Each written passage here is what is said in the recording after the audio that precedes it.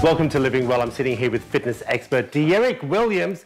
Welcome to the show, buddy. Thank you. All right, so over the last few months, we've been showing different parts of exercises when it comes to our bodies, because it's all about living well. Today, you want to talk a little bit about the booty. Oh, yes. Why is it so hard to keep it looking amazing as we get older? It's the biggest muscle on our body. Did you know that? No, I didn't know that. Yes, and so we got to maintain that. It is the biggest muscle, so everyone definitely wants to tune in on that. I was about to say, isn't it skin, but that's an organ. Okay, yeah. Got So you. you got that. All right, so what's our first exercise? Our first exercise is just squats.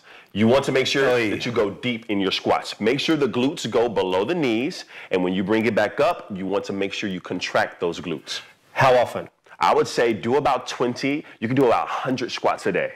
Body weight, you can add weight goblets, you can add dumbbells, but make sure you do that about 3 to 4 times a week. What's our next one? Our next one is a combination. You have fire hydrants, and we're going to group those with donkey kicks. I got you. Fire hydrants are when you extend the left leg outward, and the donkey kick complements that by kicking the ceiling, all in a low position. All right, everyone sitting at home doing the donkey kick right now is wanting to know how soon will they see the donkey booty?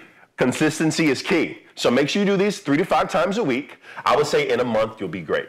All right, we appreciate all that you do, Derek. Thank you. If you want to find out more tips and tricks, check out the website.